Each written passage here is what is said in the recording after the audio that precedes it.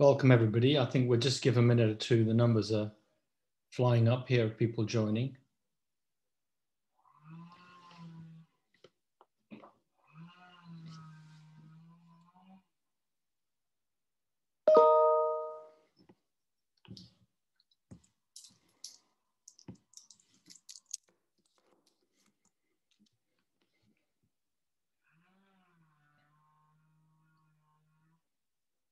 Okay, I think maybe we should start unless any of my colleagues indicate not.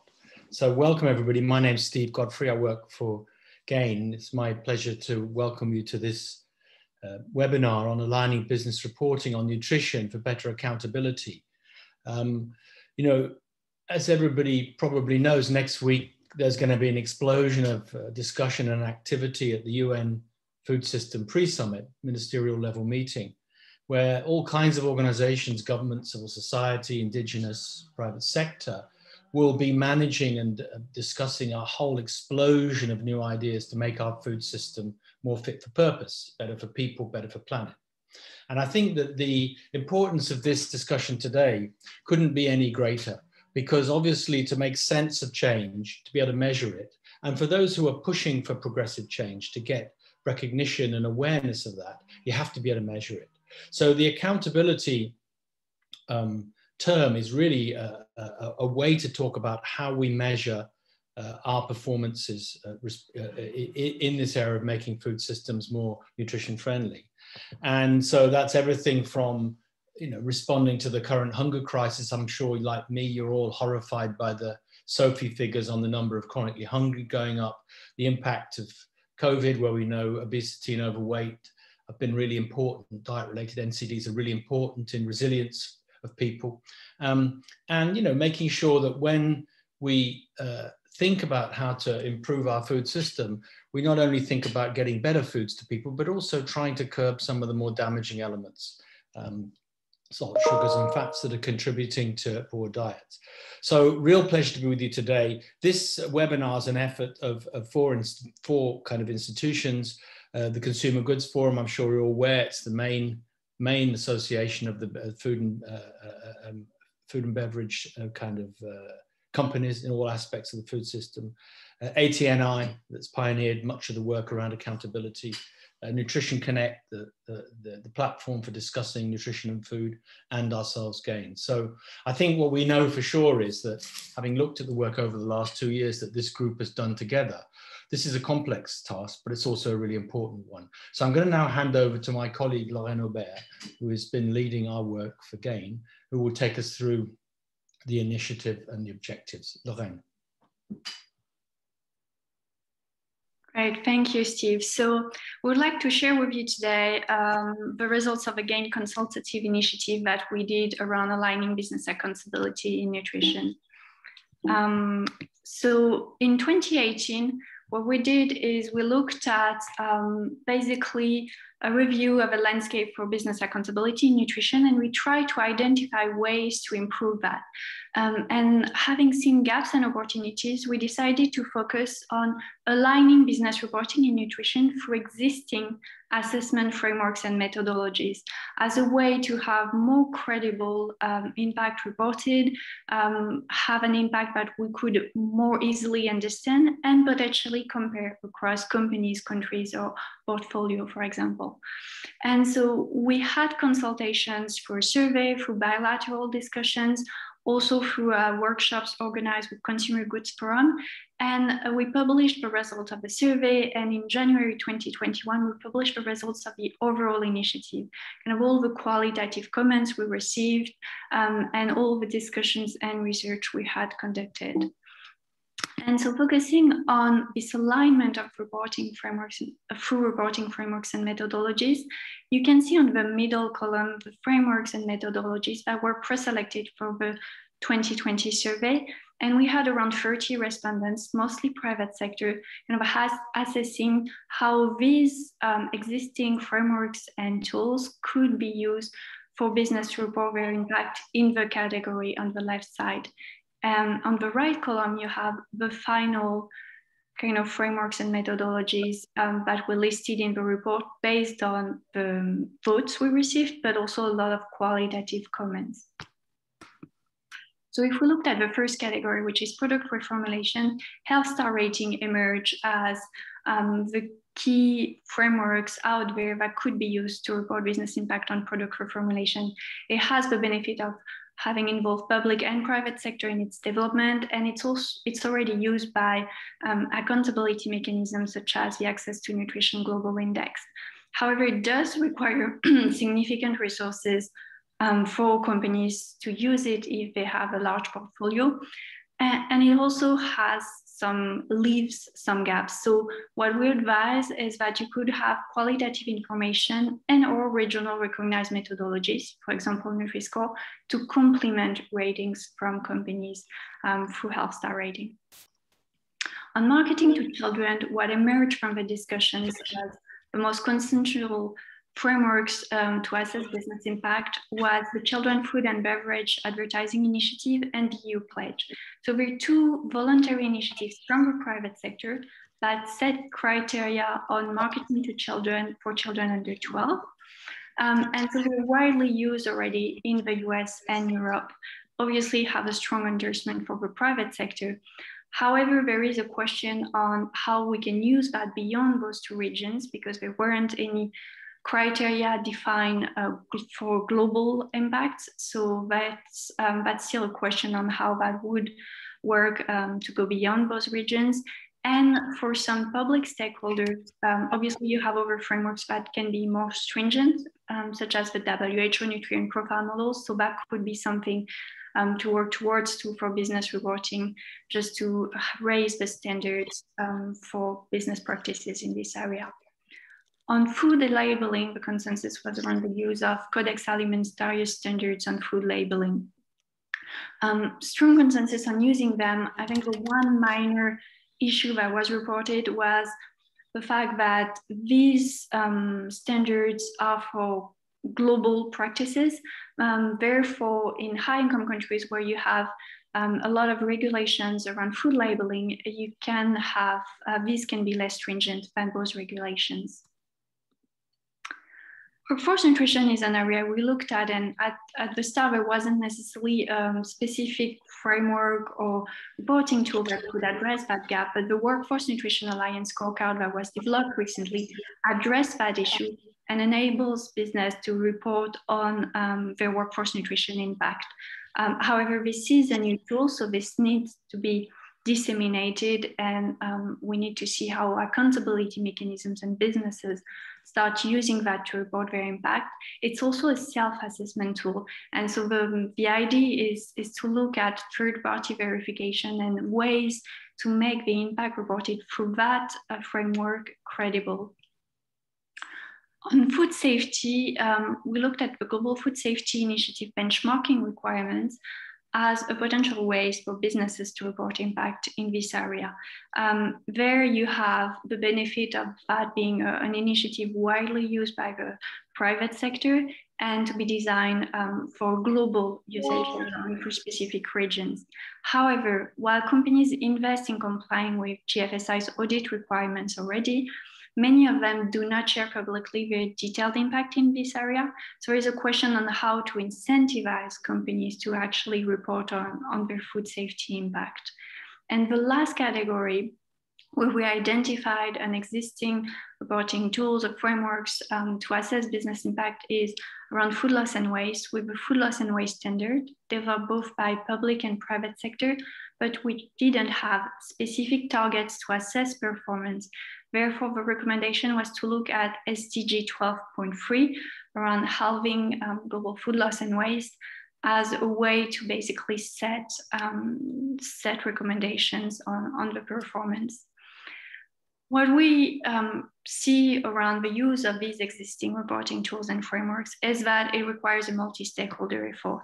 And businesses can do that by self-reporting using these existing frameworks, or at minima, external recognized frameworks, rather than creating their own baselines or methodologies that are not necessarily easy to understand and in terms of actual impact. Governments can also use these frameworks to implement regulations in areas where there aren't any, for example. So this is more aligned. And they can support funding for independent accountability and frameworks. Accountability mechanisms also can play a role by using these tools and frameworks for alignment and sharing data when they do so among themselves or publicly. And finally, NGOs can also play a role around incentivizing companies and accountability mechanisms to basically being held accountable using this set of reporting frameworks. In the end, more aligned business reporting will require multi-stakeholder effort. And what we wanted to show with this initiative is this can start now. These are all existing tools and frameworks. There is no need to wait for a new mechanism out there to be started. All stakeholders group can act around aligning business reporting from today onwards. And finally, over the long term, better business accountability in nutrition will be achieved by making sure we keep these frameworks and methodologies relevant. We also invest in independent assessments. And finally, that we ensure that businesses are held accountable across the entire food value chain and wherever they are for the safety and the benefit of consumers and individuals wherever they live. So thank you for listening to that presentation. We will share that afterwards with the reports that were mentioned. And so now we'll have the great insight from the Access to Nutrition initiative on the cost benefit of aligning business reporting in nutrition through their program director, Marai Wamsa. Thank you very much. I'm opening the presentation now. Yes, can you all see it? Good. Okay, thank you. And also welcome on behalf of ATNI. My name is Marije Boomsma and I'm a program director with ATNI. Let me first quickly say a few words on ATNI's mission. ATNI since 2013, the first global index launch that was initiated by GAIN, and then the Access to Nutrition Foundation was set up in 2013 with the mission to develop and deliver tools to monitor the contribution of the food and beverage sector in fighting malnutrition. And our role is to hold companies accountable, but also to share the outcomes of the indexes with, first of all, the companies, share best practices to motivate companies to invest more in nutrition, but also to share knowledge and data with other nutrition stakeholders who then use the outcomes of the indexes for their work. For instance, the investor signatories of ATNI that then use data and outcomes in their discussions with the companies that they invest in. We have 5 work streams. We, first of all, I already mentioned, develop global indexes where we assess the largest food and beverage companies globally on nutrition. That also includes BMS assessments for companies that produce baby food. We have published in 2013, 2016, 2018, and 2 weeks ago, the 4th global index was published. We also do country initiatives. So we have done country indexes in 2 in India already, and we are preparing for the 2nd one in the US.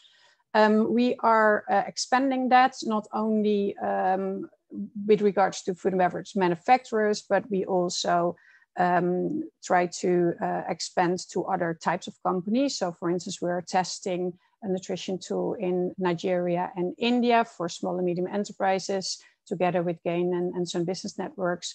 But we're also preparing for the first UK retail index that will be launched next year. The 3rd stream is that we increasingly develop monitoring tools and data for third parties. So for instance, we are working together with World Benchmarking Alliance and share publicly available nutrition data of the companies that we assess. But also we're working with the World Health Organization, for instance, to monitor companies' commitments and to report back to them. And we do action research, the 4th work stream, where we develop new knowledge and data because, of course, knowledge and awareness and all kind of nutrition topics require more in-depth analysis, sometimes particularly when global standards and guidelines are non-existent. So that's why we're also looking into workforce nutrition, for instance, not only within the companies, but in the whole supply chains. And the last year we've developed 4 reports on the responses to COVID-19 by the food and beverage industry. And we're launching the 4th and last stock-taking report next week during the pre-summit of UNFSS. Our 5th working stream is our work with institutional investors. I already mentioned it. This group of investors is growing, and it's a really important partner for HNI to use our data and to influence companies to respond to outcomes of the indexes. Then to the methodological framework, because indeed, like Lorraine was already referring to the several tools to monitor companies on, we also use, well, several of the international policies and norms and guidelines are the basis of our methodological framework. We have 7 categories that we assess the companies on, plus then BMS, where we assess baby food companies on the BMS, whether they comply with the BMS code of WHO for marketing breast milk substitutes. And as you can see, several of the categories, for instance, category A, where we assess companies on governance, are linking up to global standards such as the WHO Global Action Plan for the Prevention and Control of Non-Communicable Diseases, the SDGs. In products in category B, which is assessing companies' product profiles, we do an assessment of companies' products, what they communicate on their labels. And we assess their healthiness by using the Health Star rating system. In marketing, we look at whether companies refer to the International Chamber of Commerce Code for marketing to all consumers, but also we use the EU Pledge and the CFBI policies on marketing to children, etc. All the categories are divided in indicators that, first of all, assess what are companies' policies and strategies, which is one group of indicators. The second one is how they perform based on these policies. And the third one is disclosure. So what kind of reporting exists, how much do they disclose? And that is a very important aspect, of course, to be able to keep companies accountable on their efforts. If you then look at the impact of the indexes over time, there's 2 ways of looking into this. First of all, you can look at the scoring and how that developed. And then secondly, of course, on the actions that that companies have done. So first of all, the impact over time in numbers. We do see a slight increase in the highest scores on the indexes. So the score is from 0 till 10. That goes up bit by bit. Of course, we do every index. We do assess whether the methodology needs to be adjusted based on new knowledge and new developments in the nutrition area. So that has also an impact on score. So on the one hand, you can look at how do companies develop over time. On the other hand, you also have to really see this index as a comparison between the companies at that time relatively to each other. Also, company engagement is going up, which we can see by the numbers there. And the average score in governance, I added this here because we do see that companies that have a strong governance system, so where they have included nutrition in strategies and in their management systems and in their reporting systems, overall do better in the whole index and in nutrition in all the categories.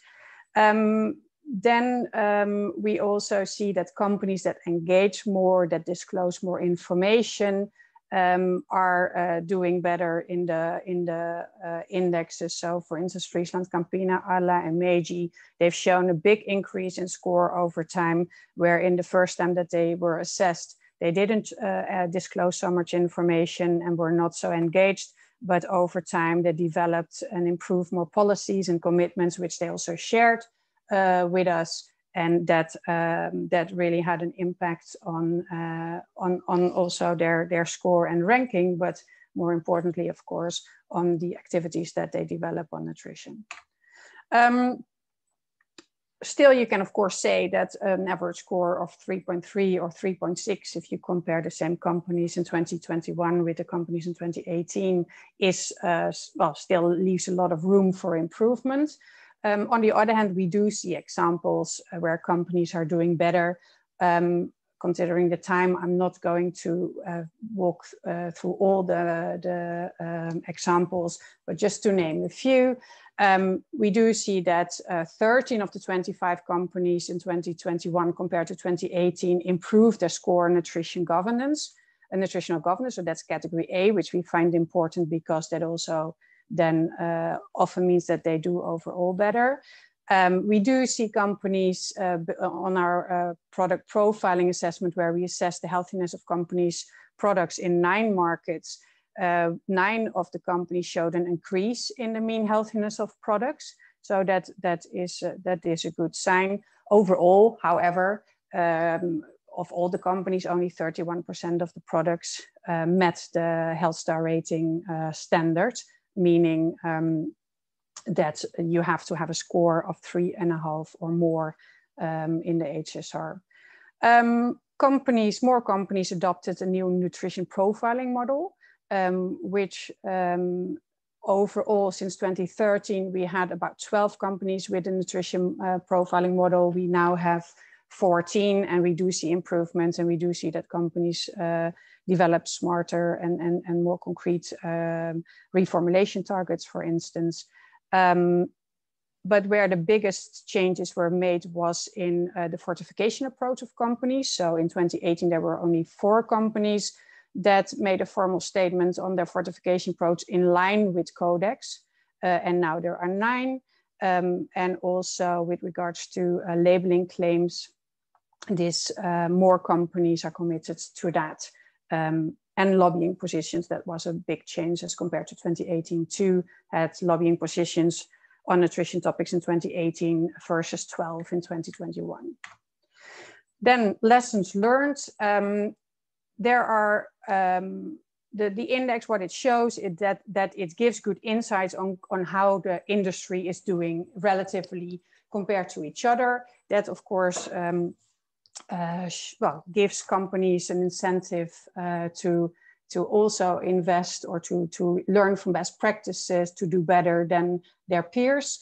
And a good thing is that then indeed investors and other stakeholders can use the data to also discuss nutrition. And of course, investors do this not only on nutrition, but also on environmental topics and a wider sustainability impact agenda that they have to influence companies and to move them to more sustainable business. There are limitations and opportunities. So companies that the index and the results very much depends on what companies share. So the opportunity is really to push and demand companies to disclose more and be transparent, because that makes it easier to track what companies are doing and also to influence them to do better. Then performance, of course, is much harder to assess than a policy or a commitment, because how do you then assess that this policy is implemented in all markets? HNI therefore has developed over the last couple of years various tools to do more in-country assessments, for instance, the country indexes, but also product profiling is a typical performance tool to assess, do companies indeed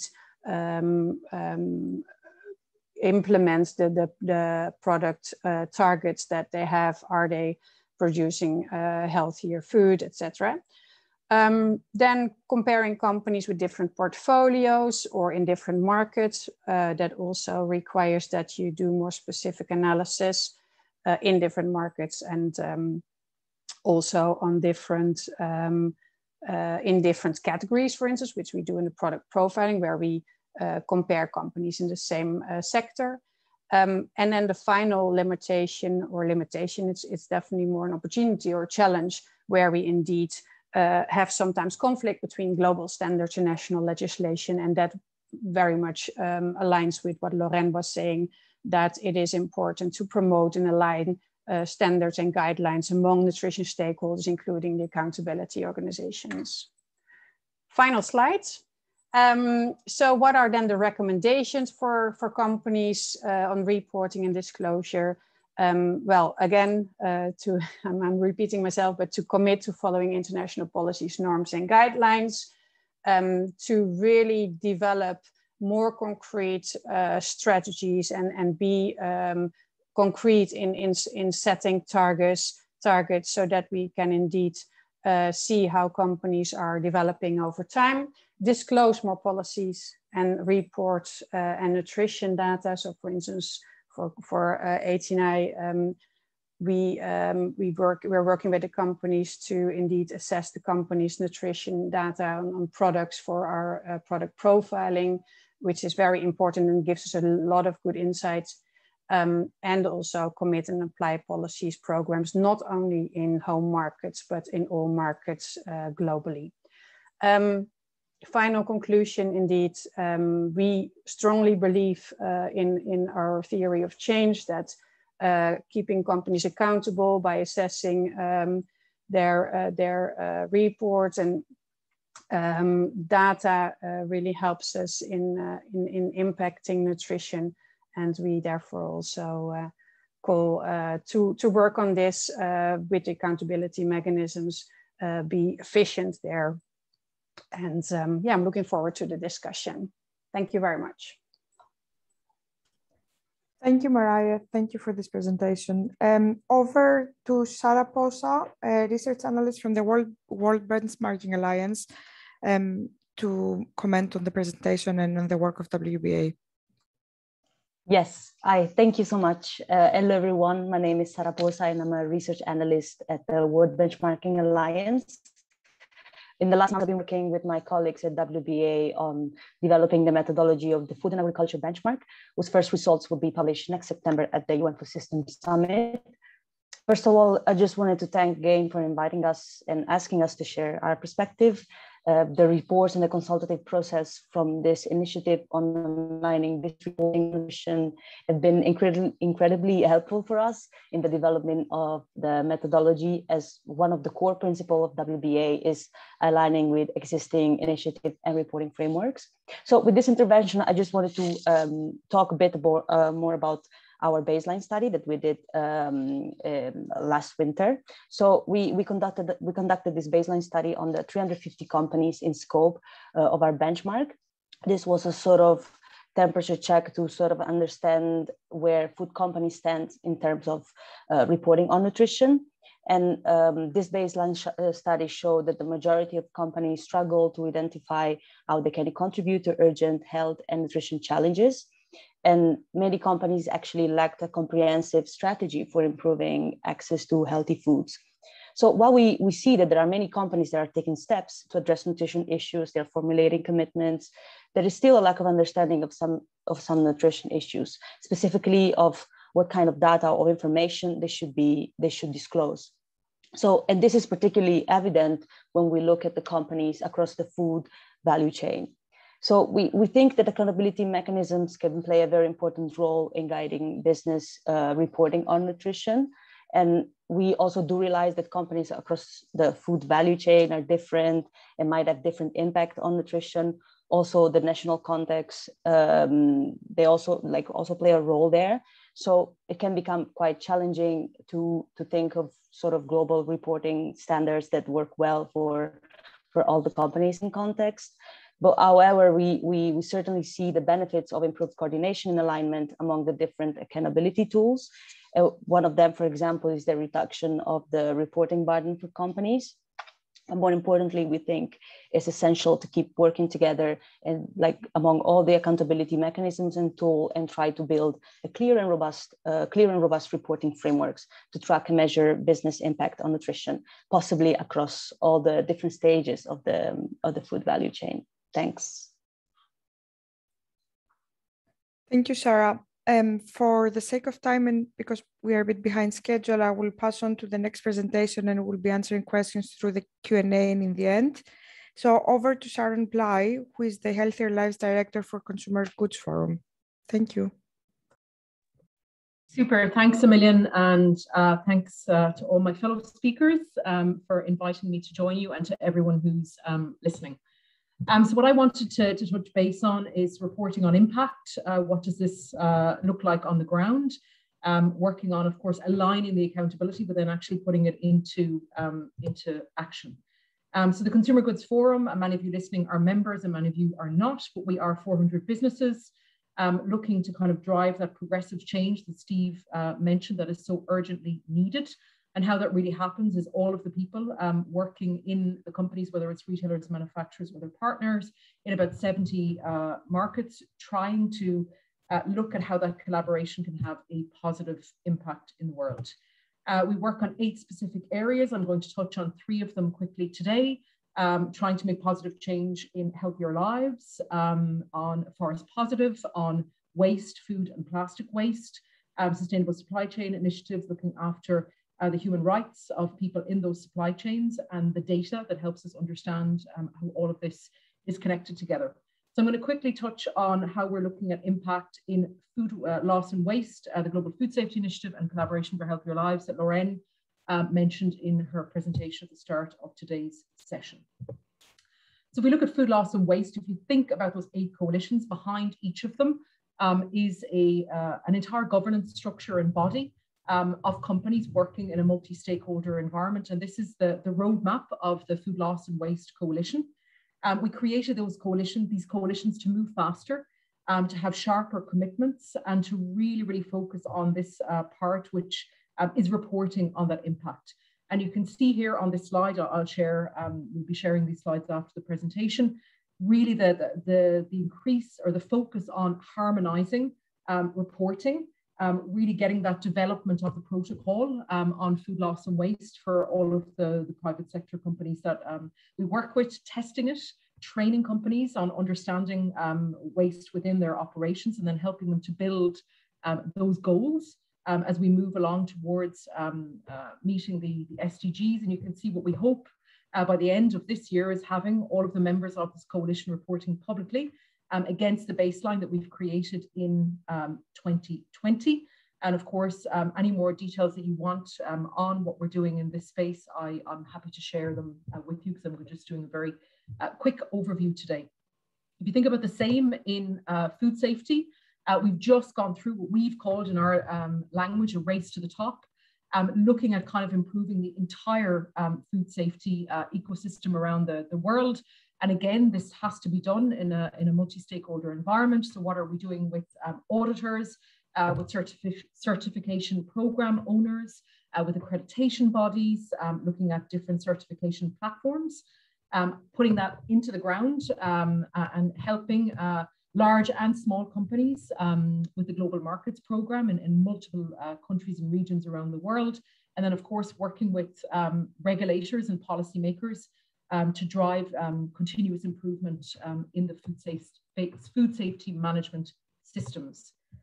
So overarchingly, it is all around harmonization, capacity building, and as I mentioned, working in a public-private partnership, and all of that really to build trust in the Global Food Safety Initiative certification schemes, all of the bodies that are working within that ecosystem, and that people know that they can trust the certification that has happened under the GFSI scheme and body.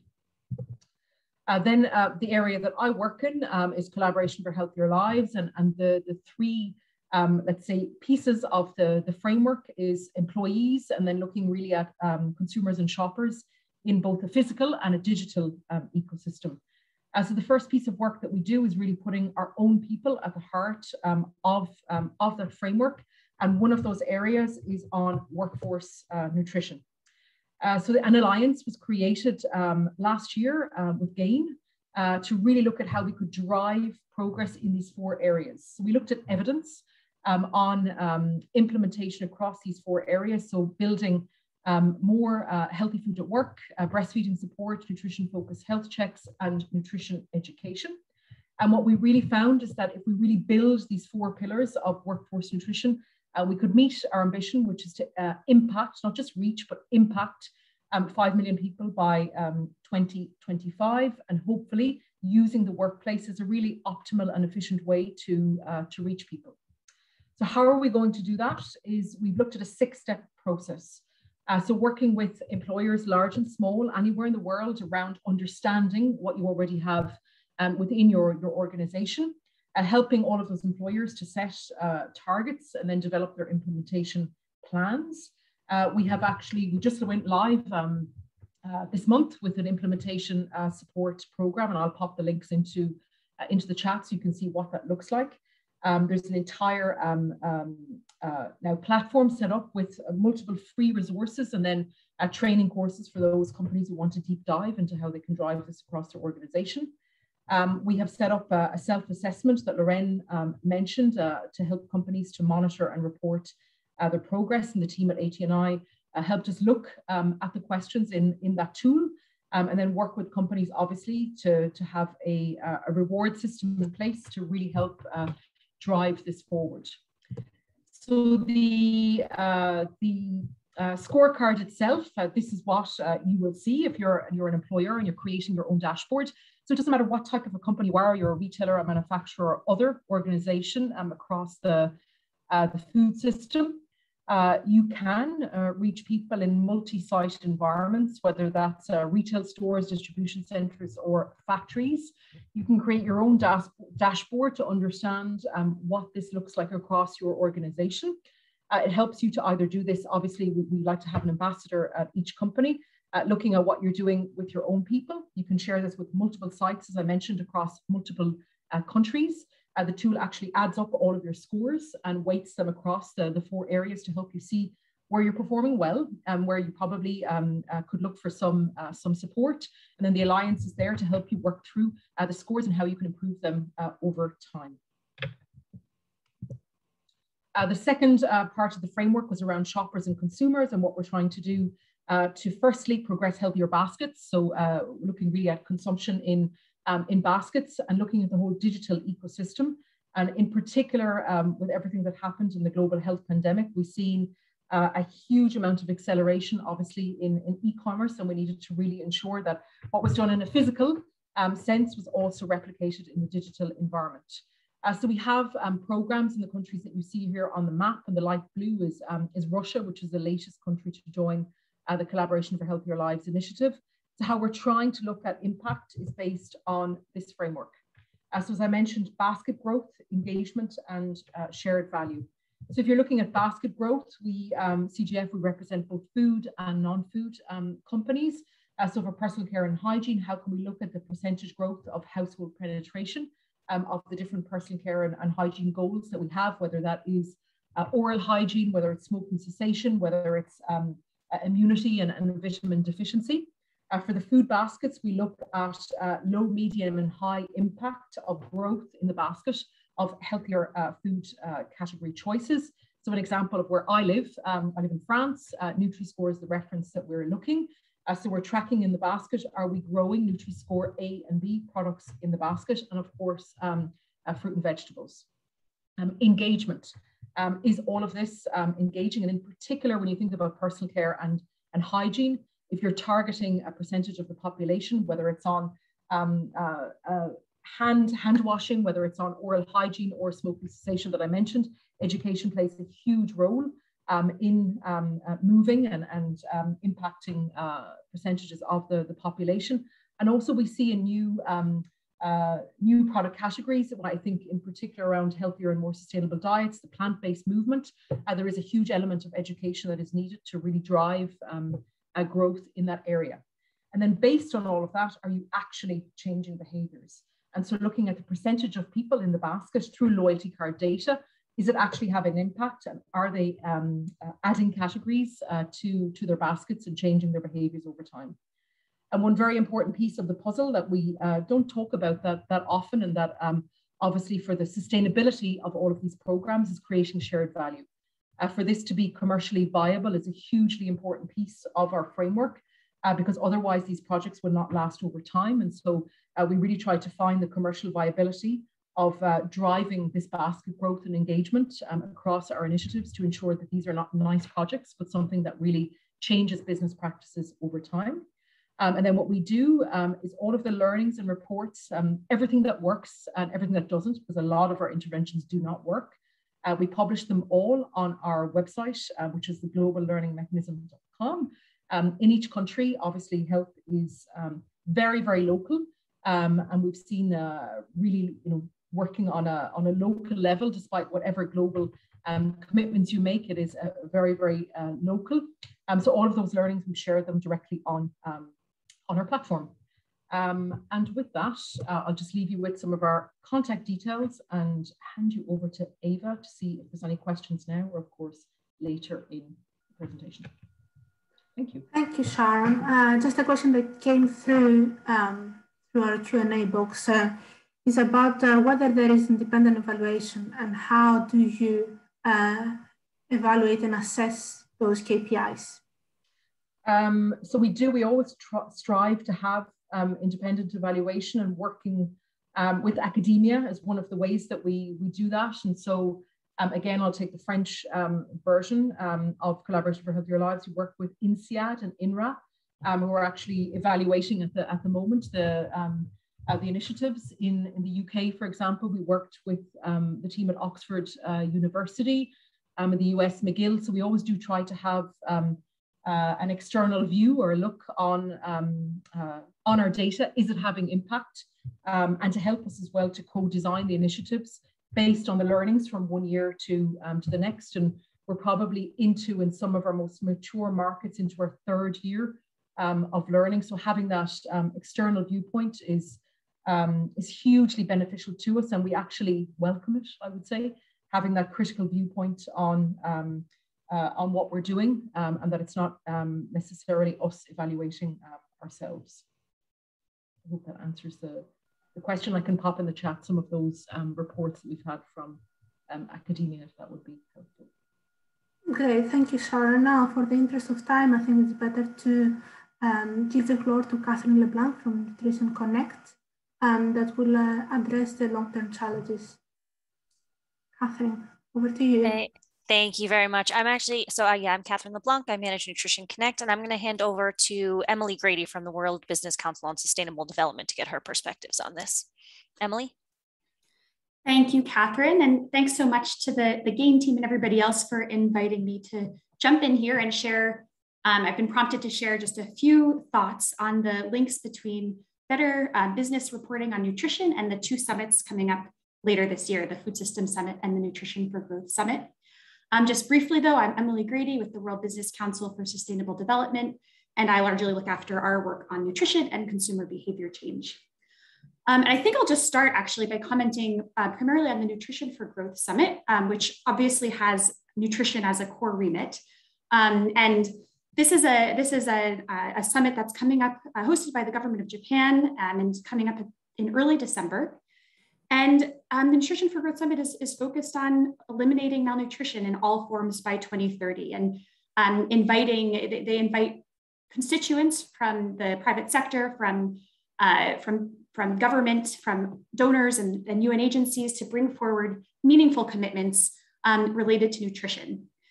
And one of the key attributes of this summit that I think has caught the attention of many and has been seen by the diverse stakeholders involved as a positive thing is that there were principles of engagement put forward, negotiated and put forward by the different constituencies. And these principles of engagement really help define how people can show up, how companies, governments, and others can show up and bring forward commitments to this summit. The Global Nutrition Report has developed in previous Nutrition for Growth Summits a commitment tracker. And they're also putting forward, they'll be helping to take care of monitoring and assessment of commitments that are brought forward for Nutrition for Growth each year. So companies and other stakeholders that choose to make a commitment this year will be asked to report annually to the Global Nutrition Report, and that the commitments will then be measured in this way. One thing I'd like to highlight is just that the World Business Council, along with the Consumer Goods Forum, and a number of other organizations that are involved in the business constituency group for Nutrition for Growth, have developed a commitment framework. It's called the Responsible Business Pledge for Better Nutrition, which is a framework that is designed to help companies bring forward meaningful, smart commitments aligned with the principles of engagement to the Nutrition for Growth Summit. And when I'm done speaking, I'd be happy to just drop a link to that pledge in the chat, just to give you all a sense of what it is and how you might get engaged. I'm also happy to follow up offline on that point. So I think, as I said, for Nutrition for Growth, it's pretty clear how the accountability piece is going to be brought forward through the Global Nutrition Report. For the UN Food System Summit, of course, this has a broader remit than just nutrition. And from my understanding, and I had a quick catch up with our internally with colleagues who are leading our efforts with the Food System Summit, there's not yet full agreement on what types of reporting mechanisms or accountability mechanisms will be agreed upon as the sort of primary method for registering or taking forward commitments in the Food System Summit. But I do think WBA, so maybe Sarah can jump in later, has been involved in thinking through what reporting or accountability could look like. One thing I'll highlight is that the private sector guiding group of the UN Food System Summit has put forward a business declaration, which is a statement of ambition that businesses can take forward, sort of showcasing leadership on food system transformation. And there is language there on the importance of transparency and disclosure and clear reporting. And so I think that's increasingly certainly seen as a primary, a priority, I guess, for companies engaging in this work. Over the next few weeks, there will be an addendum developed to that business declaration, which includes a handful of additional commitment mechanisms and reporting frameworks and commitment making processes and pledges in order for business to show their leadership in a number of different areas related to the food system transformation. And this will also be another way for business to continue to show leadership and in the context of these big key events. And the Responsible Business Pledge, for example, will be added to that as an addendum, as well as the work that FAO is doing to put together a tool to measure private sector contributions to achieving the SDGs and a number of other interesting and exciting and meaningful commitment frameworks that are in the works. So maybe I'll stop there, but very happy to answer questions as we move along. So Catherine, back to you. Thanks so much. Thanks, Emily, really appreciate that. Before we open it up to Q&A, I just wanted to share 2 quick slides that we have from our colleagues from the Global Nutrition Report. As Emily mentioned, they've been doing a lot of work around monitoring and tracking commitments for Nutrition for Growth, but also more broadly. So I just want to share a couple slides on one of their new initiatives that they have coming up that's building on this work. So let's see. Hopefully you can all see my screen. So yes, the Global Nutrition Report is working on a new initiative called the Nutrition Accountability Framework, which is aimed at driving stronger nutrition action across stronger nutrition action and accelerate progress to make tackling poor diets and all forms of malnutrition a winnable fight across geographies and sectors. Again, as Emily has sort of pointed out, this is building on their existing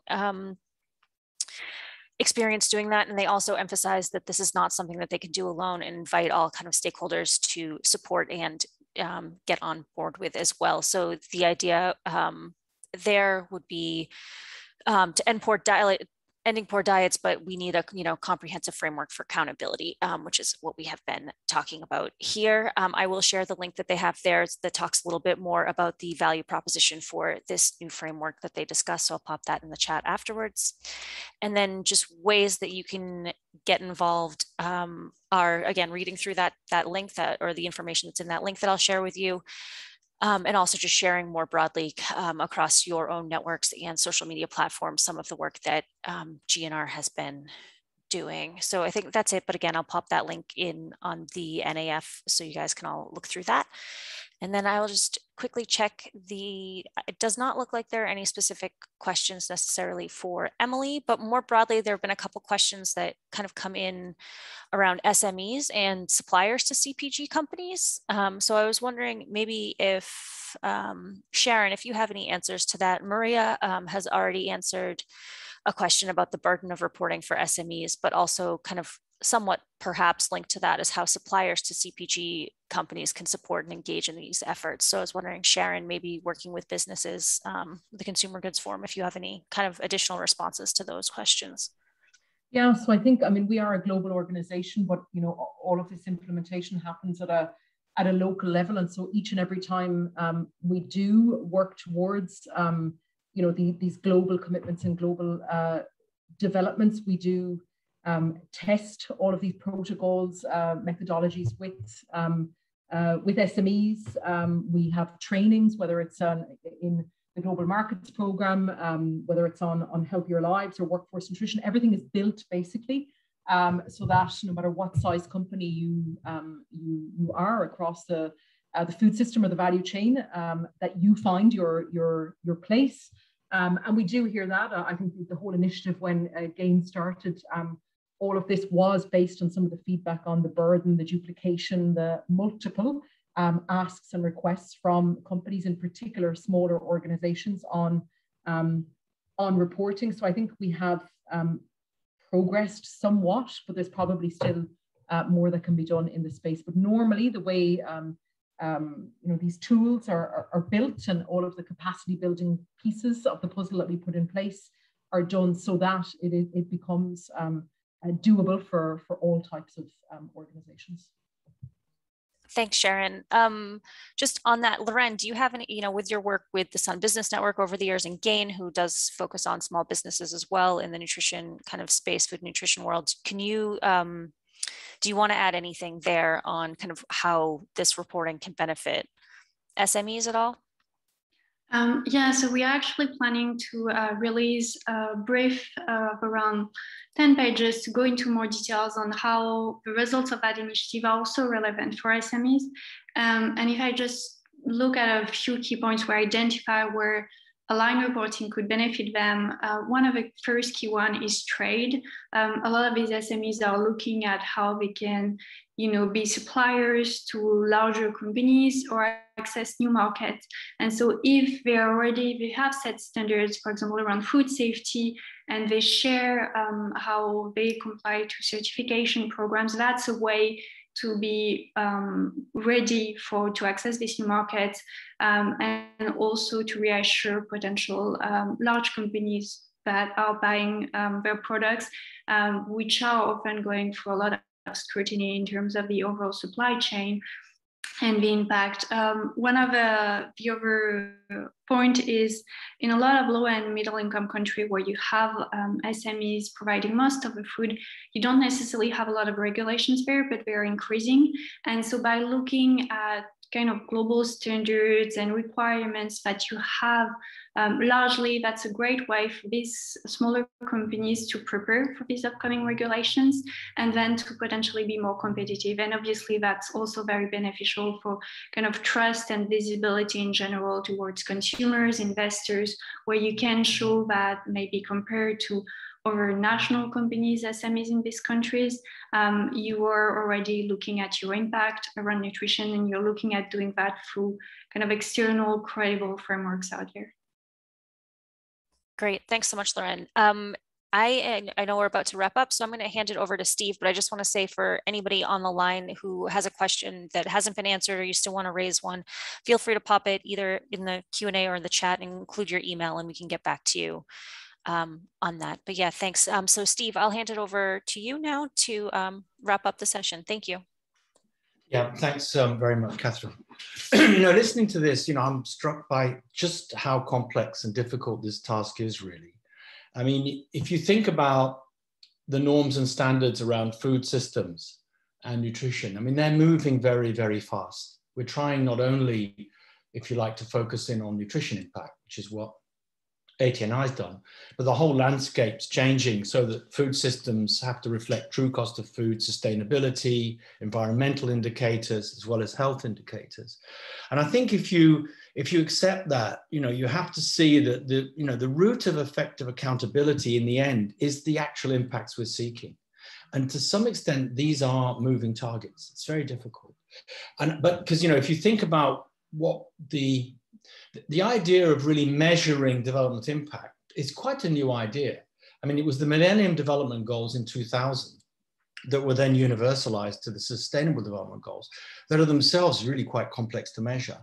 But I think, as Gorgi made his point when he was commenting on ATNI in the question, what we're interested in here is not really relative performance. So yeah, I mean, I think I would defend ATNI. I think it's done an absolutely amazing job at creating more objective measures for nutrition performance. But yeah, you can certainly say, like you can in many other fields, education, human rights, sometimes the population you're measuring are all playing in League 1 and 2, not the Premier League. You want everyone to be raising their standards to a different level. And so, whilst you're sort of recording how they're doing, everybody, you want to do better. So I think there are a couple of things really that come from this. And I hope that the organizations and companies on this call will kind of stick with the knitting and stay with this, because it is very difficult. First is, it's so important to streamline the criteria.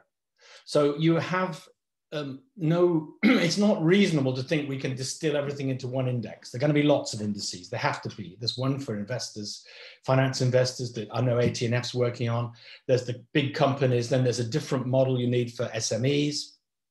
Their accountability mechanisms and reporting perhaps need a lot less public exposure because the companies are smaller and will be more worried about that at a country level. So I think the streamlining is really important, and where the professionals, if you like, that are involved in this reporting work really need to try and line up the criteria so that for companies and others, it's easier to put together a kind of more coherent picture. That's the first thing. And secondly, I think the packaging and summation of this work is really important. So you have got GNR for the Nutrition for Growth. And if I look at how GNR, the Global Nutrition Report, worked when it was first set up, and of course it was Lawrence Haddad, my boss now, who was really instrumental in that. It was able to take data, but it did it and used it in a kind of editorial way. It made judgment calls about the weight of different data and how you interpret it for getting a composite picture. And I think that's also something that's very important, because you can give a misleading picture if you just focus on one narrow indicator. And you want to be able to give a more comprehensive picture of how the private sector is contributing, not just individual companies. Private sector as a whole is contributing to the development challenges that the Food Systems Summit is trying to support.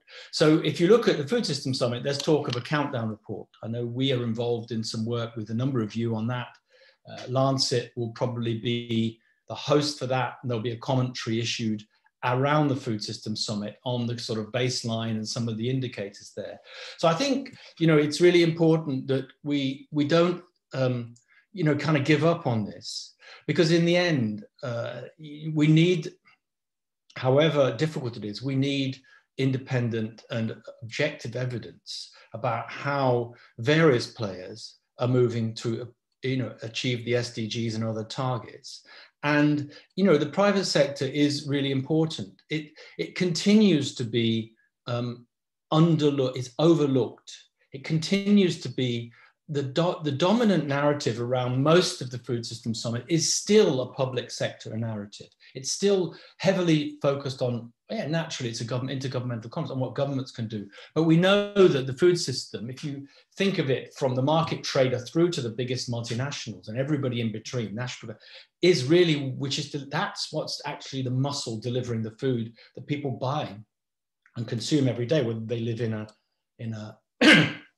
the end of long value chains with lots of processing or so on, whether they're kind of close to on-farm production. So I think this has been a very good discussion, but where it needs to go, there needs to be this commitment of the players that are involved in the technical and specialized aspects of developing these measurement tools, which obviously can't be the private sector themselves, because that's what's being measured. That's the first thing. And secondly, I think there has to be a wider political commitment to the importance of this, because otherwise, you know, it's easy for people to make lots of claims and project themselves, not just the private sector, but everybody, as something that's not being tested in the real world. And hopefully, you know, the more these mechanisms make sense to people and can add up to an overall picture, the more it encourages the responsible institutions at every level to do the best that they can to improve our food system, which we know is failing huge numbers of people on a daily basis, probably more than half the population if you take the key nutrition indicators. So I think we should say thank you to the 4 institutions that have tried to keep this you know, flame going and talk about these issues. And everybody on the call, you know, there is a really important job to be done to improve these mechanisms, and for the companies themselves to chime in with how, you know, how to improve the collection of this data and make it more relevant. So I don't know whether that's a concluding comment is enough, Luann. If so, we look forward to staying in touch with you and carrying this work forward beyond the Food System Summit and the N4G. Thank you, everybody.